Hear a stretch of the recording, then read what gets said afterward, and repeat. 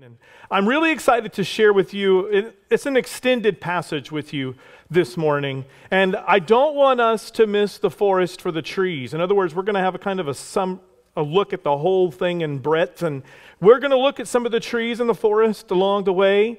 But this group of texts, to me, and you'll find this, I'm going to use this analogy throughout, so it opens up, kind of starts like walking into this foreboding forest. And that first section is full of threat. And it immediately opens up into this beautiful meadow of hope before finally giving way to an old forest full of wise trees. But at the end of that old forest, we come to a high place, a bluff overlooking the world, and a meeting of the great conspiracy. The great conspiracy. We see conspiracies all over the place, don't we? It's like we're designed to see conspiracies. I hardly go a day without somebody talking about a conspiracy.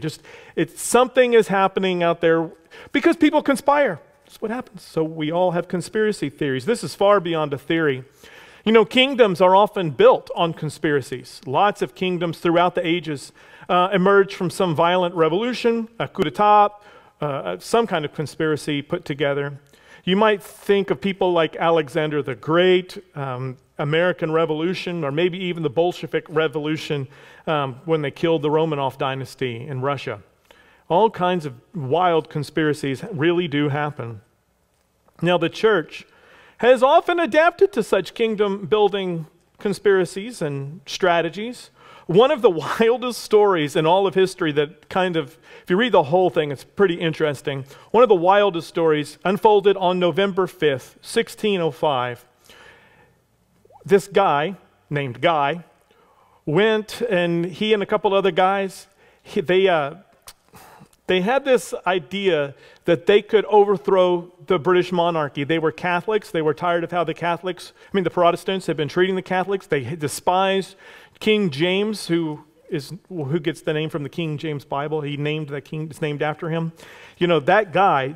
So this guy named Guy Fawkes, or Fawkes, depending on your British accent, he was so angry that he and these guys, they went and they rented this particular house.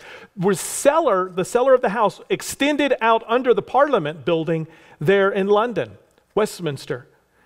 And they got together. They're going to kill James. They're going to kill most of the government. This is their big plan. But it was spoiled because somebody had sent a note to one of their brother-in-laws not to go to work on November 5th. And so he's like, he turns it into the authorities. And in the early morning of November 5th, 1605, Guy Fawkes was found in the Westminster cellar with a fuse, a box of matches, and 36 barrels of gunpowder. It's called, unimaginatively, the Gunpowder Conspiracy. Now, of course, they arrested him, tortured him, and executed all of his co-conspirators. That's how people build kingdoms. That's what we think. Even to this day, even on November 5th in 2020, I guess 23 they did, 24 they will, they celebrate a day they call Thanksgiving Day called Guy Fawkes Day. You just think that's the basis of Thanksgiving, right? That's kind of wild that you're just thankful. It might be worth celebrating these days when two or more are gathered that there's not a big explosion. That's something to be thankful for. But this was true in Jesus' time as well. As Jesus and his merry band are making their way to Jerusalem this final time to hail Jesus as king, as we'll recall on Palm Sunday, the disciples are a bit giddy with who's going to be the greatest. We talked about this last week. Co-conspirators with Jesus in this new kingdom. Can they distinguish themselves with bravery? Who will have the highest position, the most prestige and influence? And they asked Jesus, who is the greatest in the kingdom? That was the very beginning of chapter 18. But Jesus' grand plan was not to poison Pilate's dinner wine, nor to drown some Pharisee in the pool of Bethesda. Jesus said, last week we read, you got to be like this child. You got to be like this kid. You have to be humble, powerless, and not needing to be noticed. And God's kingdom is going to be built on humility, even though kingdoms are usually established to promote me and my people. He says, that's not what we're doing here. Because God's kingdom, main point here, God's kingdom grows with a radical concern for others. God's kingdom grows with a radical concern for others. Whoever receives one of these children, little ones he calls them, and what he's talking about is anyone who is one of his children, not just children, that too, but anyone who is like a little child, anyone who's humble, any of his disciples, any follower of Jesus. He says, when you receive one of those, in my name, it's like you're doing it for me. How we treat and influence others is a key metric in God's kingdom. It's a key metric in the greatness, when you measure greatness in God's kingdom. Kingdom greatness, we start here. Kingdom greatness disciplines itself for the sake of others. This first section is our foreboding forest. It works on two levels. First level is really in the day-to-day influence of others. Jesus offers this very direct warning to those who cause his little ones to stumble. You're better off tying a giant stone to you and throwing yourself into the sea than doing that. I mean, it's pretty dark. It's a pretty thorough warning right there. This emphasizes, though, what Jesus is emphasizing is just how precious God's people are to him. He's saying, you need to realize how precious these little ones, my disciples, are to me, and you need to share in understanding just how precious they are. Don't make others stumble. And Jesus uses this word stumble. The Greek word is easy to figure out when you see it, scandalon, where we get the word scandal or scandalize. Don't scandalize them. Don't make them fall. By your behavior, your action, your teaching, scandalize them into going some wrong direction. And Jesus' phrasing certainly applies to, I think, intentionally misleading people. It absolutely is that. But the warning is strong enough when I read it. I think it's strong enough to warn us that ignorance is not really a valid excuse either. It's like you need to make sure if you're leading or if you're teaching people, when you're behaving as one of my children, one of my representatives, if you want to be the greatest, you need to be pretty parallel with what I'm doing, and that is learning. That's getting rid of things in your life that you don't have to. Here's the thing, personal holiness matters. Your personal holiness matters. He says, if your feet make you stumble, cut them off. It isn't literal because the real problem is in our hearts, right? He isn't saying literally cut your feet off. He doesn't want us to start maiming ourselves. That's not generally what he's talking about. He's wanting us to understand the extreme for which we should be dealing and thinking about sin and destruction in our lives. Because sin is absolutely and utterly destructive. When you're walking in ways that he doesn't want, you're going to break. You might even break literally. You're going to get hurt. You're going to hurt others and you're going to hurt yourself. That's why sin is sin. It's not to keep us from having fun or doing things. It's to keep us in a line of health and wholeness, of love and of peace.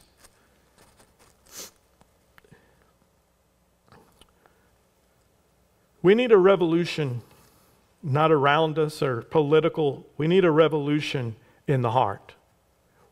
By doing all these things to ourselves, he's saying you've got to do battle with sin. You've got to really deal with it. It's a hard battle. That's part of the implication of this. Dealing with sin is not something easy. And you don't go to people saying, oh, just stop it. Just stop what you're doing. It's so easy to just, no, it's a battle. It's a battle for every person. Don't toy with it. Don't fiddle with it. Don't play with it. Don't try to draw some boundaries. But absolutely ask God to root it out of our lives. We are to be completely and utterly merciless against sin. Not against sinners, but against the sin in our own heart. We're just to deal with, and sin in the group when it won't be dealt with. We'll get to that in a minute. If we are casual and we are careless with our own sin, then we will tell others their sin doesn't really matter that much. That's what's going to happen. When we say, I don't want to really deal with sin in my own life, everyone else will see that they don't have to deal with sin either, especially those under us, our children. And that's a major stumbling block, a scandal. And yet you see in this section, holiness isn't really about you. You have to deal with personal holiness, but holiness isn't really about you. We pursue personal holiness for the sake of others. Scandals or stumbling blocks, he says they'll come. Intentional ones are not. But they come from self-love, from self-promotion, and our general disregard for anyone but me and mine. And they emerge. These things emerge when we try to race to the top, make our desires primary. For you who are younger, you'll understand this particular illustration, a very quick one. It's like playing Mario Kart when you throw a banana out the back and you make the person behind you stumble. If you're older, it might be more like Herbie, who drops an oil slick behind him in a race. Anybody know Herbie? Okay, I got a few nods. Maybe too old for it. Okay, there's a couple. Herbie, the talking car, right? Or the car, it's that thing. You causing someone else so you can win. You cause other people to stumble. Or maybe in your pursuit, you're just dropping things out of your life. I do it. We do it. We're trying to do things, and we say things we shouldn't say. We do things we shouldn't do. We neglect things we should take care of. They're just stumbling blocks. We're constantly dropping behind us because we're just worried about where we're going, how we're going to get there.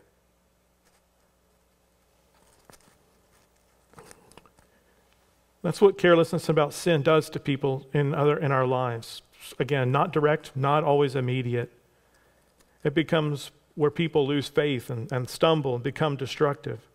See, when sin grows unrepentant in people, in this metaphor of cutting off body parts, it applies also, here's the second way this text applies. It does apply to removing people at times from fellowship to keep them from leading others into temptation.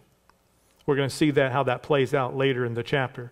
And this is a terribly painful and horrible process, avoided if at all possible. And even then, we have to be extremely prayerful and thoughtful. The conflict should not take the form of king of the hill. And we'll see that again, like I said, in a few minutes. There is not greater than others here. I mean, there's even a warning. If you look down, in other words, there's no one on top. And when you do this way, there's no one on top. There's not supposed to be some head who is kind of the access gate for everyone else to access God. That's not the point of what he's saying and what he's going to talk about. There's this humble warning in verse 10 about humility. If you look down, if you despise, which means if I take a superior view over someone as though I am not going to allow them to access God, if I become such a stumbling block to people, if the church itself becomes such a stumbling block to people, their angels in heaven actually give them access to God. They have access. In other words, none of us are what can keep other people from God. We're not their patrons. Nobody's a patron in here. In other words, it takes it and says, in any way that I am a leader or great in the kingdom, it comes from being a servant and a pursuer and not an overlord over people. Even when we have to deal with discipline, it's done from underneath. It's done from love. It's done from consideration and not from just trying to keep order or make everything just right. A legalistic kind of Pharisaic look at this. When I read this and how much it's about others, and Jesus is all about others, and we have to take our own sins seriously. When I think about this, my mind goes to King David. The King David story is just absolutely fascinating. King David was essentially the greatest in that kingdom, in the kingdom of Israel. But he used that position to feed his lustful desires for Bathsheba. And in his cover-up, to plot to kill her husband, all of this sort of horrible stuff is all wrapped up in his life. It split up his family. It caused people to lose faith in his kingship and in kingship in general. It hurt countless lives. And after he was Nathanael came to him and talked to him and showed him the error of his ways, what did he do? He came and he tore his clothes off. He cried. He wept. He wanted that ripped out of his life. And I read Psalm 139, especially at the end of it, as this repentance and reconciliation, or realization that he has been given power and a kingdom, and he's really hurt people with it. And he cries out in I take it as a cry out in Psalm 139, 23 through 24. Search me, O God, and know my heart. Try me and know my anxious thoughts. Here's where personal holiness becomes about others. And see if there is any hurtful way within me, and lead me in the everlasting way. Tear those things out of my life that are destroying the people around me. That's his prayer. Lord, take those things from me. Lord, let us know. Is that your prayer? Lord, let me know if there's any hurtful way within me, and help me purge it out of my heart, and lead me in the everlasting way.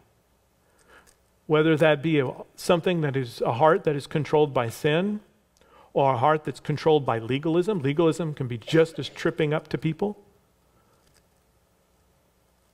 So there's something in your life that puts something in the way of others finding hope and faith and love. Let us all keep seeking him as we move on to what I call the meadow of hope. Kingdom greatness is a nearly scandalous pursuit. You might call it a scandalous pursuit of the lost. Kingdom greatness is a pursuit of the lost. Now we're on to the story about Jesus, right? Or about the shepherd. And the shepherd has 100 sheep, and one of them goes off and wanders off. Jesus tells his disciples, again, this kingdom is like this shepherd who pursues one sheep. What an amazing love Jesus has for us.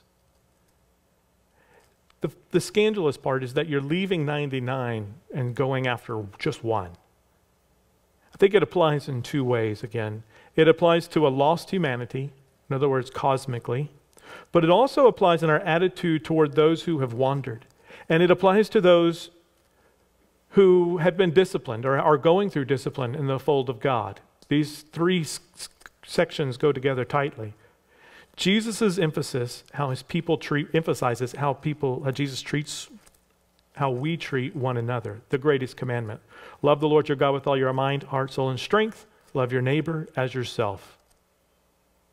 We're going to talk about that, pursuing those who've wandered away this morning. When someone is removed from fellowship or just wandered away, maybe they wandered away because they were hurt, maybe because they were hurtful. I've had to deal with that several times in my own ministry, where people were being very, very destructive, very, very hurtful to other people, to the point where they weren't going to apologize, they weren't going to repent, and had to be asked to move on. And that is one of the most difficult things to do. But sometimes, when that person who's hurt you, have any of you had anybody hurt you before? Have you ever had that person just leave? What do you feel? Relief. That's the natural thing we feel. But what does Jesus say? That person who's wandered off, what are we to be doing actually? Even if we have to discipline and cut them off from the fellowship or our own fellowship, what do we have to do? You know what you do if you're on Facebook? You put this little thing up there that says, finally got somebody out of my life, right? As though, you know what? When people are just not treating you the way you want, just cut them out. Feels so good. You need to just, you know what? If you're having trouble in life, just start cutting people off that give you a little bit of trouble, that are not as nice to you, or don't, especially those people who don't reinforce every fantasy about yourself. Every idea of highness that you have. So when someone says you probably shouldn't do that, you just need to cut them out of your life. Makes everything fantastic. Especially the mean people. You know what they just told everybody online? They said, disagree with me and you're gone. That's what I see when I read that. Maybe it's too harsh. We aren't supposed to be the church with that attitude. Or Christians with that attitude. I don't think we are, but this is generally speaking. That's not what church discipline is about. Jesus pursues the scandalizer, the troublemaker, the wanderer with a scandalous love. It's scandalous because we're taught what's called utilitarian ethics, which means you do what's best for the most people. That's generally how people think that's wise. And we think, Well, they're dumb enough to wander off. They were crazy enough to go that way. Shepherd, don't leave us, or we don't want to leave the fold where we're safe and we're secure. Let them be. And Jesus says, all right, y'all stay right here. I'll be back when I find them. This is scandalous, like the cross. This is a scandalous pursuit of his people. The point is that all actions of God's people, even discipline, are supposed to be in the pursuit of redemption. When you're in conflict with someone and you're dealing, and I'm going to generalize, it's too specific almost for our case, our personal cases. When you're dealing with conflict with someone, the point of the conflict, the dealing of the conflict, is to deal in reality with the issues at hand for the purpose of redemption and reconciliation. We're supposed to keep pursuing people for Jesus. That's exactly what you expect from Jesus, isn't it? When you've walked away, we walk away, or someone walks away, we know Jesus hasn't given up on them. And Jesus is saying, you don't give up on them either. The whole 99 should be pursuing again, following the shepherd, looking for the lost sheep. Paul says the cross was foolishness to the Greeks, that it was a scandal, a scandalon, a stumbling block to the Jews. His love and his pursuit of his people is beyond what we would find safe and rational. It was his pursuit of you to go find that one lost sheep. And if you don't know him right now, he is pursuing you and saying, I want goodness and wholeness. I want you to be a part of my kingdom. I want you to be a part of that. And I want you to do that now. And all we're pursuing together. We are pursuing you. We love you as his sheep. And Jesus is in pursuit of you. This parable has had a massive effect on many institutions, including groups like the Marines. The Marines have a pretty intense no man left behind mentality. There are several reasons for this, and I think some of them are obvious, like people want their remains to go back to their families rather than to be left overseas or on enemy territory. But there are tactical reasons too. If you kill or wound a Marine, you know they're coming back. And that gets in the enemy's head. When the devil comes and he tries to yank one of us out of the fold, and he tries to pull on us and tempt us, he ought to know that the other 99 are coming. That they're coming back. But if we just let them go, one by one by one, he will pick us off. And he will take us until we're down to 2 are remaining in the flock, and 1 goes away, and we're still going, well, statistics say we're safer with 2.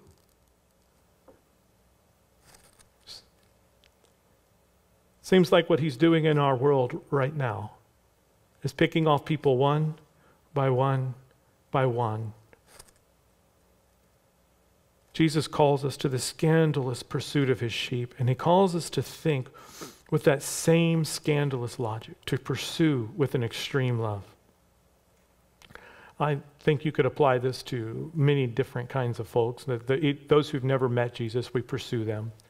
Those who have left churches either hurt or being a hurtful person, and a lot of times, and I hate to say it, we're both when we've walked away. Not always. Sometimes we just get out before it gets crazy. Been there too. Sometimes it's the abandoned. Sometimes it's those who've said a prayer that they want to follow Jesus, but no one pursued them.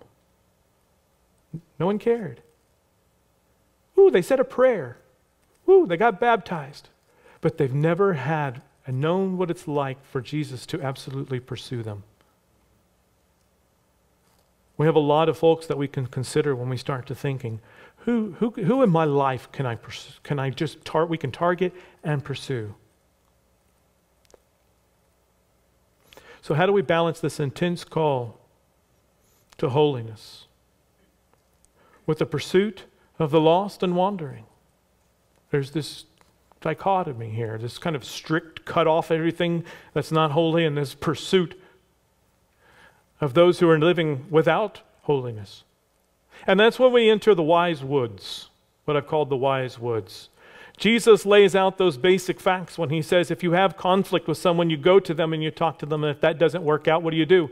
You get 2 or 3 more together, and you come together, and you get the facts, and you get everything organized, and you confront them in love, trying to redeem them. This is not coming together. This should never be, and I see it so many times. I've seen it so many times, people coming together, and it is a conspiracy against someone.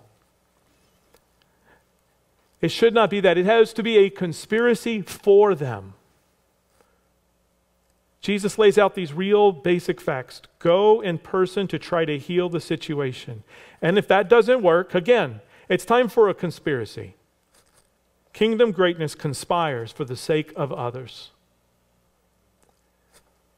He tells them to get another person, again, and go confront them. You know, the world teaches us to build our kingdoms with conspiracies against. That's how you build a kingdom. That's how most people have always built kingdoms. You conspire against this or that. And he says, no, I'm building my kingdom by conspiring for people. He teaches them how to conspire to help people, to build people, to win people over. This is the politics of Jesus. The word politics literally means influence. This is the politics of Jesus. If the sinner will not give way to a conspiracy of care, he says that you'll have to let them go and let God deal with them in their time, in his time. That's essentially what he's saying. It's this balance of discipline, of holiness and pursuit. This wise woods, as I've called it. It's basically, when you start to think about it, so many threads are coming together. From the Old Testament to the New. It's basically the Old Testament job of the priesthood, right? If you don't know what the Old Testament job of the priesthood is, you may not know what I'm talking about. So the Old Testament job of the priesthood was to lead God's people toward the holiness of God. They had to deal with discipline. They had to deal with making sure people knew the law, that they had these things. They would lead the people toward the holiness of God. They would sacrifices and do all of those things, while also representing God's loving pursuit of his people. And so we are called a what? A priesthood of all believers. This is the job of all of us. To be concerned both about us going and moving toward the holiness of God, but also being a God representative of pursuing people for his love. And the central place that this took place, the central place of the priesthood was the temple, where God dwelled. Now, this is all going to come together rather nicely in just a moment. Let's look at this really dramatic twist. Let's read 19 and 20. I intentionally left them off. 19 and 20. He says, again I say to you, that if 2 of you, back to 2 coming together, if 2 of you agree on earth about anything that they may ask, it shall be done for them by my Father who is in heaven. For where 2 or 3 have gathered together in my name, I am in their midst. Where is God's blessing and power?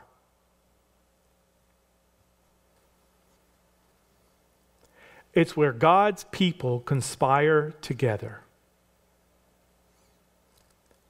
This is the center of God's work. This is magnificent. Threads, again, all over Scripture, merging. Look at the words of 19. If you have your Bible out, can you throw 19 back up there? Look at the words. We have people that we have essentially a prayer, right, coming together, and they're asking God for something. We have a prayer. And he really specifically tells us on earth, we have the Father in heaven. This unity of mind and heart in Jesus is on earth as it is in heaven. It is where God does his kingdom work. It's where he answers that magnificent prayer, the Lord's Prayer. Thy will be done, thy kingdom come, or make your name holy, on earth as it is in heaven. All of these phrases are being wrapped up and met in this one moment. We find ourselves in a very interesting place. This bluff this amazing divine place, looking out over all the world. And we've come to Jesus in this prayer, and we find ourselves in a place like Moses and Elijah had so recently been, where James, Peter, and John had stared in awe at the Mount of Transfiguration where two were gathered with Jesus. Moses, bringer of the law, the definer of holiness. Elijah, the great prophet of God, seeking his people. On the Mount of Transfiguration in chapter 17. Peter thought he might be the greatest disciple just to have witnessed that great event in the last chapter. And now he's being invited to the meeting. He's saying, where you can be like that. You come together and you bring this holiness and you bring this pursuit of God. You are in this conspiracy with the great divine, with God himself, your own Mount of Transfiguration. You think, oh man, if I could just see something as cool as the Mount of Transfiguration. That's what we think, right? If I could see something so cool as the Mount of Transfiguration, I'd believe a whole lot more. You're invited to it. You've been invited to conspire with him. Where two or more are gathered in his name, there I am also. You're called there. You're invited to this great sign, looking out over the world for God's plan. Conspiring how he's going to take over this entire world with his love and power. This invitation isn't to be taken lightly. The invitation to such a sacred encounter comes through humility, discipline, and determined love. The greatest in the kingdom are found in prayer rooms and ministry meetings and in the sweet union of God's sheep conspiring for others and acting on it. Jesus invites us into the great conspiracy between himself, the Father, and the Spirit to build his kingdom. I see it around us. I see it when we go to the heights, planning, meeting, doing those things. When we're worshiping with them, we're conspiring for them, coming together in ministry. And they join us, and it is the Mount of Transfiguration kind of moment. I see it in the food pantry as we're doing ministry and we're conspiring and planning. When you're preparing the food, it's not found in like these, they don't always have to be found in this amazing song and hymn in which you're screaming and singing this amazing thing. It's often found in the very simple act of loving other people. When we come together and we say, we're going to conspire for some people in our world around us. That's your Mount of Transfiguration. That's the moment when the Spirit comes and Jesus is present. Who can you invite with you? I talked a while ago, thinking about someone or some people maybe that you need to pursue, that you feel called to pursue. Do you have someone in your life that you say, I need to pursue that person? I also want you to think, who can I invite to pursue with me? Who can help me through this time? Because we're not called to just come to do everything as sort of our own thing. It says two or more come together. Find somebody to come and help you pursue people who are lost and hurting, wandering, especially if you've tried yourself, almost as follow the same logic as the conflict logic. If you've tried yourself and it didn't work, bring somebody and conspire for them. Do you know that person? Can you identify that person in your life? We must come together, and you are invited to the great conspiracy.